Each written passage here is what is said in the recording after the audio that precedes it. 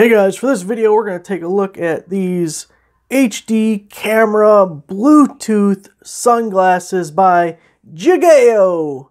Now they were nice enough to send me these for free so I can make a video showing them to you. Now I just picked these up, got to play with them a little bit yesterday, but they are really pretty cool. I've had similar sunglasses that had a camera built into them years ago, and this really blows them out of the water. I bought it mostly for the camera feature for doing videos. The Bluetooth was just a little bonus, but I already tested the Bluetooth, connected to my phone. It was super easy, and I was impressed because it comes with the earbuds that plug into the earpieces of the sunglasses. You also get the case. Now my case, the zipper's already kind of messed up, missing some teeth there, so not the best case in the world. I wouldn't buy it for that. You also get a little lens cleaning cloth, and you get some instructions on how to do everything. And one thing I like about this is it has graphics I'll show you on how to run everything.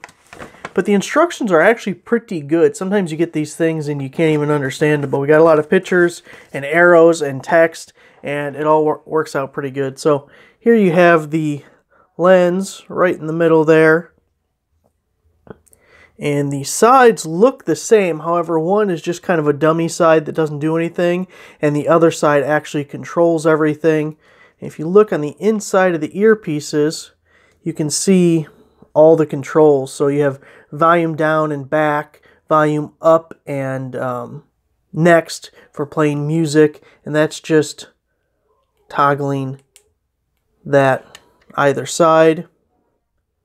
You have the power, which is the middle button here. Also to connect for Bluetooth, you press and hold that, and the light will start blinking on the inside. On the bottom, you have the power button. You have a slot for an micro SD card. It goes up to 32 gigabytes. And then this is your charge port. It also functions as the earbud plug-in for this side, and the earplug plug-in for that side, or earbud plug-in for the other side. The micro SD card is not included, but like I said, it holds up to a 32 gigabyte, and you just stick it in like that, and you're all ready to go. This bottom button is for the camera, so when you press and hold, you can see the little red light there turning on, turns to blue. Now a single tap will just take a picture. Now if I press and hold,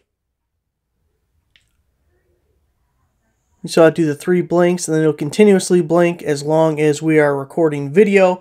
I'm going to record some video outside because I think that's your most logical use for this, with them being sunglasses. So just tap again to stop. You can see we're in standby mode basically for the camera. If you press and hold, now we're turning the camera off. Also, when you are charging the sunglasses, that same indication light will blink, and then it'll go solid once they are fully charged. When you have the earbuds plugged in and you turn it on and off, it'll give you voice prompts. I'm going to try and use my external microphone I'm using right now and hold it up to the earbud to show you. I actually changed the Bluetooth connection to my desktop. You know, showing earbuds is so difficult because everything's copyrighted. So I'm going to play a clip of one of my videos just so you can see that the audio is pretty good. Now, it's a little rudimentary way of doing this, but better than nothing. These JDM spark plug wires I picked up on Amazon. We're going to put them on the 73 Corvette.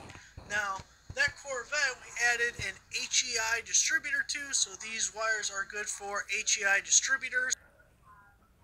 I know it's not a perfect representation, but they do work, and they sounded pretty good. They sounded better than I expected, especially because I was mostly buying it for the camera. So, let's go outside and record some clips with the camera. From here on out, everything you see is going to be from video directly from these glasses here.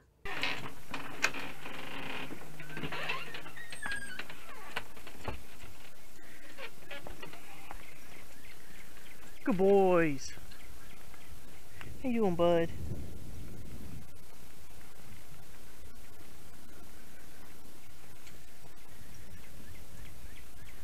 So from this point forward, the audio and video both coming from the sunglasses. Now it records clips in 10-minute segments, creates an AVI video file. Come on, bud. The grass won't hurt you. It don't bite. Good boy.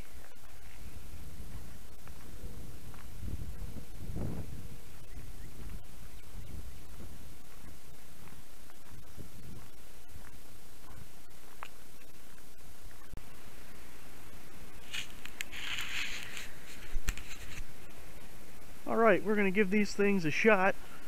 From what I've learned, the first couple attempts is I get about 1 minute 30 seconds before it stops working. Hey, Amazon Prime's on its way here. So, I've tried a few different SD cards, micro SD cards, and every time about 1 minute 30 seconds, the video just stops. I can't play it on VLC player, Windows Media Player, Windows Movie Maker, nothing. It creates an AVI file that just stops. So Bluetooth has worked perfectly, and playing music has worked perfectly, but the camera itself not working so well.